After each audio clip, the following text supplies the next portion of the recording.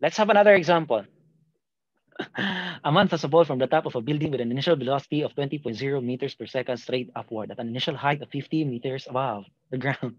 The ball just missed the edge, the roof, and its way down. Determine the maximum height relative to the ground. Determine the total time for the ball to reach the ground and the position and the velocity of the ball at time 5.00 seconds. Usually, the natural tendency of the students, most of the students studying physics is kapag nakakita sila ng problem, wala na, nag-collapse. Hilak na tayo. Paano to isolve? So again, the very first step when you will be solving problems is to draw so that you will be having a visual representation of the problems. I-drawing natin yung problem para at least kung hindi ka makasolve, naka-drawing. Drawing yung taman. So how are we going to determine if it is a free fall motion? Take note, it is straight upward. Okay, so that means that is a free fall motion. So y-axis lang ang ating i-drawing kasi free fall lang naman din. Y-axis. Okay, yan. At least, tama na kay drawing. So, nada kayo building. Okay, nada building. Drawing na po building. Sir, kailangan dyan mag-drawing o building, sir? Okay naman po dili kung how na kay ka mo analyze a problem. Okay, for example, mao na itong building, Leaning Tower of Pisa. For example, leaning. Yan na, di ba? So, kailangan dyan po itong details. Dili po. Ako ng clip. Building na siya. Building. Building.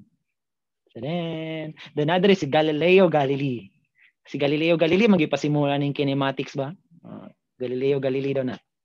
Nag-experiment si Galileo Galilei og free fall. Of course, using a ball. Dili si Galileo ang nagpa-free fall.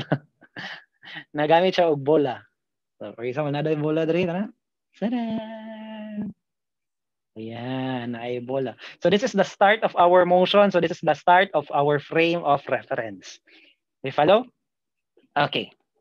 So this man, Galileo, naglupad, throws a ball from the top of a building. Giblabay niya ang ball at an initial velocity of what?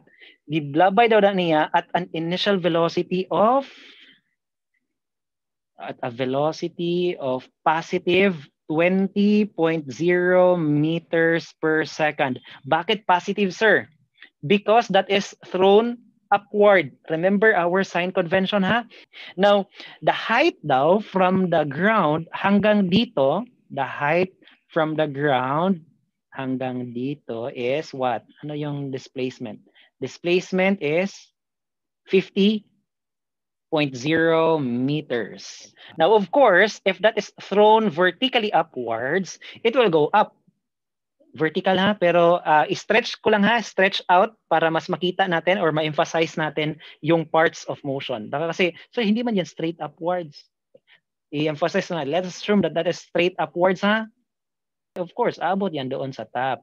And we know that the velocity at the top of its motion, alam natin na the velocity at the top of the motion is what? Is 0 meters per second. After nasa top na siya, of course, it will go down. Tama? It will go down. Go down. I-stretch out ko lang ha para mas makita natin yung motion. Sir, parang projectile yan ah. Again, that is just to emphasize the motion. So, aabot siya sa ground. Sir, bakit aabot sa ground? Kasi nakalagay dito, it just misses the edge. So, papunta siya sa ground. Wala nasa loob ni Galileo. Nakuha? Now, take note, this is free fall motion. It means we all know that during free fall motion, we have an acceleration which is equivalent to the acceleration due to gravity, which is negative what? Negative 9.81 meters per second squared. And take note sa free fall motion, we have two parts. The first part is the motion going upward. So dito na part, upward motion. And then the second part is the motion going downwards. Downward motion, A and B. Okay, let's proceed.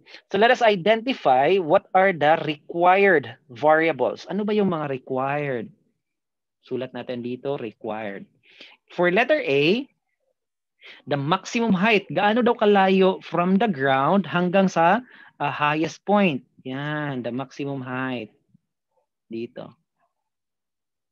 Yan, okay? The displacement. Displacement from the ground until the top of your motion.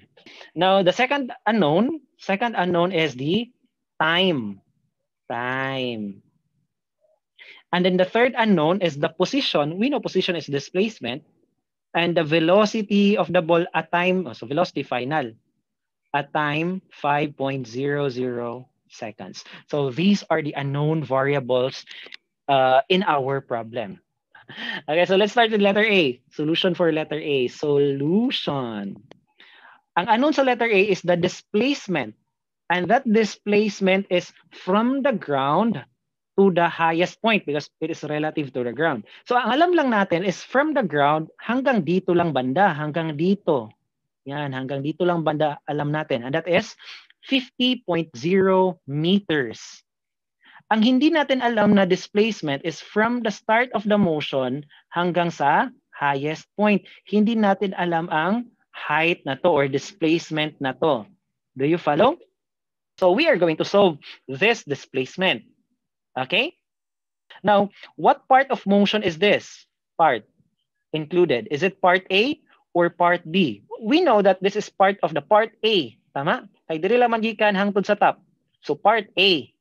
So we are going to solve that using part A. So we are going to isolate part A. Isolate natin ang part A ha. So naado ka diri initial ni. Isolate natin ang part A and then it will go upwards. Yan. So this is the motion. Let us assume na vertical yan. I-emphasize lang nako.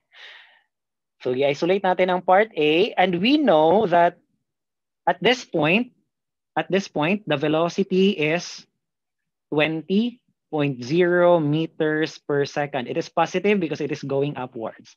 At this point, the velocity is 0 meters per second. Now, which is initial and which is final? So, saan ba yung nag-start ang motion natin? Dito. So, this should be initial. Saan nag-end? Dito. So, this should be final. Do you follow? Ano pa ba yung given natin for part A? Wala na. But we know that the acceleration is constant at negative 9.81 meters per second squared. Do you follow? Okay. Negative 9.81 meters per second squared. Nakuha, no? So, isolate lang na to ang part A, ha? Because ang hinahanap natin is nasa part A. Nakuha. So, we are going to go back to the equations. Ang hinahanap natin is displacement. So, saan ba sa equations natin ang mayroong displacement? We cannot use this one. We have equation 3 and equation 4. So, let's check first equation 3. Do we have acceleration? Check. That is the acceleration due to gravity. Do we have VF? Dito, meron tayong VF. Dito, meron din tayong VI. Okay? So, kompleto yung equation 3. So, that means we can use equation 3. Do you follow? Okay, how about equation 4, sir? Can we use equation 4? No, kasi wala tayong time. Wala tayong time mag-solve. Question. So, we are going to use equation what? Equation 3. So, proceed sa solution. 2AD is equal to VF squared minus VI squared. Now, take note of the term which can be disregarded. Ano ba yung zero sa ating given? The final velocity. Okay, so we are going to disregard this one. This is 0. Yan, so tanggal. Okay, so we are going to substitute all the given variables. Or pwede mo, di ang gipangita, divide both sides by 2A. Divide na lang nato both sides diretso ha. Divide both sides by 2A. Divide both sides by 2A. Para mag-cancel ang 2A. Okay? And that will give us pila. What is our velocity initial? 20.0 meters per second squared divided by what is our acceleration? That's the acceleration due to gravity. So change ko yun into G para mas ma-emphasize natin na it is free fall. 9.81 meters per second squared. Okay? And anong answer nito? 20 squared divided by, so negative 400 meters squared, kasi may squared, over second squared kasi may square divided by, this is negative 19.62. 62, what is the unit? Meters per second squared. Okay? So we're going to cancel the units na pwede mag-cancel out. So ano yung mag-cancel out sa units natin? May second squared sa taas, may second squared sa baba. Cancel. 2 meters sa taas, cancel ang isa. So ano na lang naiwan? Meters. Or that is displacement. So that means it should be meters. So that is what? B is equal to, what is 400? Negative 400 divided by negative 19.62. And that will give us positive 20.387 unit is meters. But how many significant figures ang kailangan natin? We need 3 significant figures, 3 and then 3.